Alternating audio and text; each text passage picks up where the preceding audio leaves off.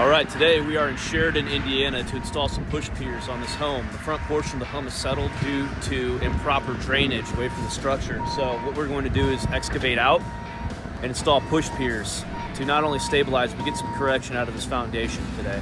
Here we have David digging out the foundation with an excavator. All the utilities have been marked prior to starting. Hey guys, running a machine today, digging some piers out. We got 8 piers going along this house here. We got some little bit of utilities that we're going to be kind of digging around over there, but you know, you got a good guy on the hoe, you're in good shape. I'm in. All right, the foxhole's been dug, the footing has been prepped. Now we're going to use this 210-pound steel hydraulic drive system and the ram to drive steel pipe down to load-bearing soil. Got Jeffrey here. We'll use the stubby pipe to help drive it down even deeper for a full stroke.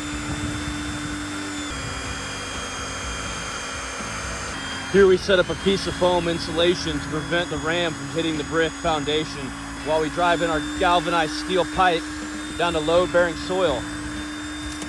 Throughout, we're always checking the PSI to make sure that we're not driving it too fast or too hard, getting too much.